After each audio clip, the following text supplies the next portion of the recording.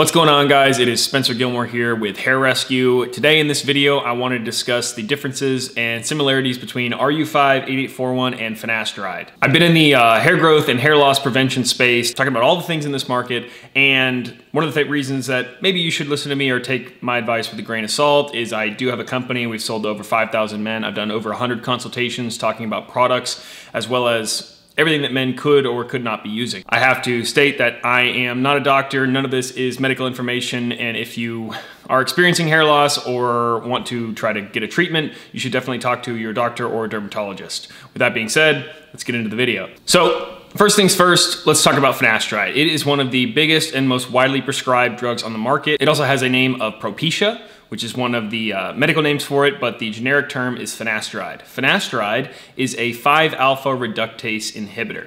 Now, if you're not sure what that means, it just means it blocks testosterone from converting into dihydrotestosterone, aka DHT. DHT is the main cause of male pattern baldness or androgenic alopecia in men and women today. One of the reasons why we have DHT in the body is it is very important for our growth. It is one of the things that helps with bone development, muscle development, men going through puberty, and it is really important when we're growing up. However, it has been hypothesized that after puberty, it doesn't play as big of a role in our development, in our muscle mass, and everything that has to do with just being a man. I'd say that's up for debate. I know that a lot of people take these drugs and they know that they're very DHT sensitive, so it can be on a case-by-case basis, whereas some people notice that they have no effect when they lower their DHT, so it's really up for interpretation. The data suggests that it really doesn't matter, but I just know that there's way too many stories of people taking things that lower their DHT and taking Finasteride in particular and having issues when it comes to sexual function, libido, brain fog,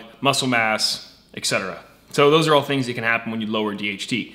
But how Finasteride works and why you lose hair because of it and how it stops hair loss is because of it affects that DHT in your body. And it's pretty effective. You know, it's one of the most widely prescribed things. When you go to your doctor or you go to your dermatologist, it is probably going to be the first thing that they put you on if you're noticing receding hair loss at the top of the head. DHT-related hair loss is almost only going to affect you at the top of your scalp. The sides and the back are usually not DHT-related hair loss. Now, there are exceptions to that rule, but for the most part, that is where you're going to lose hair if you are suffering from DHT-related hair loss, and that is where Finasteride is going to take effect. Its mechanism of action is lowering that DHT systemically all throughout the body by inhibiting the testosterone from converting into DHT. It blocks about 70% of that conversion of testosterone into DHT. So that still leaves about 30% of that scalp to DHT to block and a subsequent spike in testosterone. So what that means is you're still going to have DHT and testosterone in your body as well as on your scalp attacking your hair follicles. What they do is they attach to the androgen receptors in your hair follicles, miniaturizing them, shortening their life cycle, and they eventually fall out prematurely. This isn't what anybody wants, and your genetics are going to play a huge role in how sensitive you are to this DHT-related hair loss. There was a very large double-blind controlled placebo trial done about 10 years ago, and they looked at men between the ages of 30 and 55 years old. And by the time men were 40 years old, it was like 73% of them were noticing hair loss due to androgenic alopecia. So it is more than likely, about 75% chance that by the time you're 40, you're gonna start noticing some hair loss. And you can thank your parents for that. That's just the luck of the draw. Now, how sensitive you are and how fast you're gonna lose it, that is your genetics. But there is stuff that you can do about it with things like Finasteride. So I went into the pros there. It does block scalp DHT by a decent amount and usually results in less hair shed. That's one of the big benefits of it, and I think that's really one of the reasons why it's so popular and widely used is because it has been deemed as being pretty much effective. Now, when in the clinical trials, when they showed about a 2% of the people having side effects. Now, if you look at anecdotal evidence and you read through Reddit and you talk to people on the streets, if you ask 1 in 10 people if they take Finasteride and if they've had side effects, that number seems to be a little bit higher. That's just anecdotal. Of course, I didn't do the trials, but what I noticed and from how many people have come to me in my business and said, I took Finasteride and I got horrible side effects, it's probably more like 10 to 20% of people. So 2 out of 10. So if you imagine there's 1 million men in the United States taking Finasteride, which that number is very low, that's still 200,000, 100,000 men that still have androgenic alopecia, still need some way to block that DHT, and they can't use Finasteride because they're like, if I have to choose between my hair and my libido or severe brain fog and being lethargic all the time, I'm just gonna choose to lose the hair. And that's really an unfortunate thing to have happen when there are alternatives on the market. Or a lot of people take this finasteride and it doesn't work quite like the way they want it to. So what can you do? Well, that leads into the next point here, a topical anti-androgen. And back in the 80s, there was a study done and developed a product called RU-58841. It was originally designed for alopecia in the skin and alopecia on the scalp, as well as treating acne. But what they noticed was it systemically or non-systemically blocked DHT wherever it was applied. So it attached to the androgen receptors in the hair follicles. And this is how it has a different mechanism of action to finasteride. Is it because finasteride lowers DHT systemically, whereas RU-58841, as well as other topical anti-androgens on the market, attach to the androgen receptors in your hair follicles, thus preventing testosterone and DHT from attaching, miniaturizing the hair follicles, and making them fall out prematurely. This is how the two of them differ. And if we actually looked at a PubMed article from the National Library of Medicine back in 1997, I know it's a little old data, but they did a controlled study of the effects of RU-58841, a non-steroidal anti-androgen, on human hair production by balding scalp graft maintenance on testosterone. They did this on mice, of course, so it wasn't done on humans, but they compared it to finasteride, as well as over an 8-month period. Notably, there was a big difference between the vellus hair follicles. In looking at this study, they noticed that there was about a 29 versus 14% increase in the vellus hairs that you had in your scalp, which is a 100% difference between finasteride and RU-58841. So it did show some promising results when it came to hairs that are in their fully matured life cycle stage. Okay, so those are some of the benefits of using a topical anti-androgen, which are going to completely avoid all of the pitfalls of the negative side effects of finasteride, because it doesn't go systemic in theory, and it doesn't block the DHT all throughout the body. So you still have your high levels of testosterone, your high levels of DHT, and you won't have that affecting the top of your head when it comes to your hair loss. Some of the other benefits of RU-58841 is it boosts the cellular replication rate in the matrix cells. It increases the hair diameter, density, and percentage of hairs in the anagen phase. This is the growth life cycle of the phase.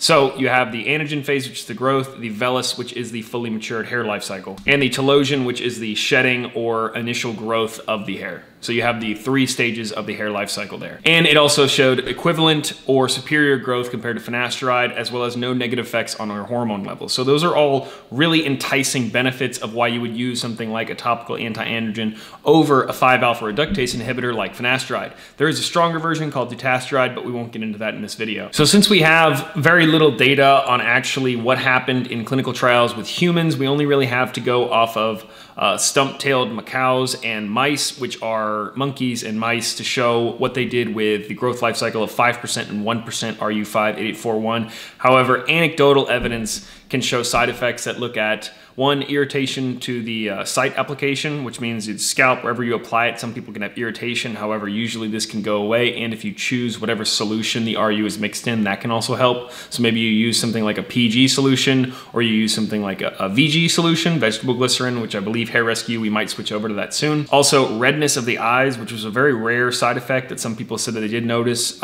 redness around your eyeballs. I'm not really sure what causes that, but it was some side effect that some people anecdotally noticed if you're reading through like Trestless on Reddit. And the most common side effect that a lot of people tend to mention, however, it seems really hard to link that a topical anti-androgen causes heart issues or lung issues, is chest tightness and rapid heartbeat. So this is also one of the scary side effects, and why a lot of people say not to use it is because it can cause things like cause potential lung damage or cause potential heart damage, aka maybe you have a heart attack or something like that, which would be horrible, and you definitely don't want that. But it seems to be extremely anecdotal, and if you are getting a legit source of RU-58841, then it tends to be less of a side effect you need to worry about. Now, I can't say that for certain because I haven't done the clinical trials, but I am slightly biased towards it because Hair Rescue does sell this combined with minoxidil.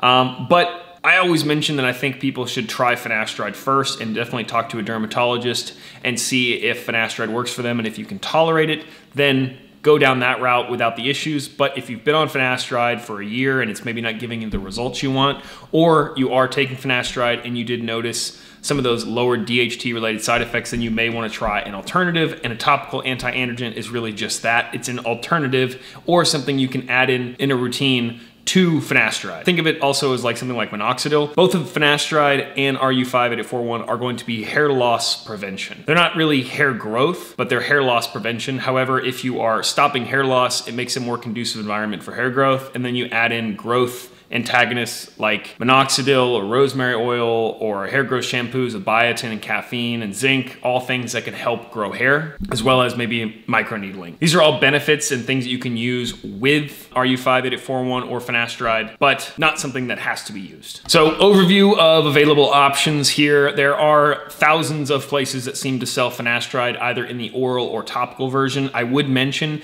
the topical version of RU has never actually been FDA approved, and if you ever go to Hims, Keeps, or some of those large websites that sell it, they have to mention that in the FDA. They'll say FDA approved ingredients when in fact the only FDA approved ingredient is the topical minoxidil, because the finasteride topically applied has not been shown to be as effective or not been shown at all to be effective compared to orally taken finasteride. So that is an option. But you can get things from your dermatologist, you can get things through an online consultation from Hims, Keeps, and things like Lock Lab or Happy Head. Those are some of the very large suppliers of finasteride mixed with minoxidil. I think that they're a better together story, truthfully. I don't think you need to be using one or the other. And I think that they're just more effective together. And that's where I would start. And if you're someone who also wants to go down the route of looking for a topical anti-androgen, we do sell it, and we will be coming out with an RU-only version here soon, I believe next month, so that will be exciting. Rolling out that along with a hair growth oil that can be used for men and women, but that's really what we're talking about here is the RU and finasteride. RU, one of the recommended daily dosage is 5% strength. Some people use 8% strength, but I recommend 5% to avoid any issues with the side effects that could potentially occur from it, or 5 milligrams daily to 2.5 milligrams daily oral finasteride. So 1 milliliter applied to the scalp from the vertex to the temples here. Spread it out evenly. You can even spread it up in the morning and evening and use like maybe like 0.75 and 0.75 all the way up to 1.5 milliliters of RU-58841. But that is the recommended dosage and the usage guidelines. It is recommended that you use it every day. Same thing with finasteride, because the half-life of these things is usually around 24 hours. So after 48 and 72 hours, you're gonna have very little of it in your system. And if you're inconsistent with that, your hair is constantly gonna be in and out of that telogen phase, which is the shedding and making room for new hair growth. So a lot of people, when they get on these drugs, their hair starts shedding even faster, and it scares them because they're thinking, oh no, I got on treatment and it's getting worse. When in fact, it's more like a purging phase. It's getting rid of all the hair that was eventually gonna fall out maybe in the next 90 days, but it's just falling out now and making room for the thicker, stronger hairs that are gonna grow through their full life cycle. Thank you so much for listening. My name is Spencer Gilmore with Hair Rescue. If you'd like to try a topical anti-androgen or add it into your routine, you can definitely check out the link below to our website. It is hairrescue.shop, where you can buy your first bottle for 25% off.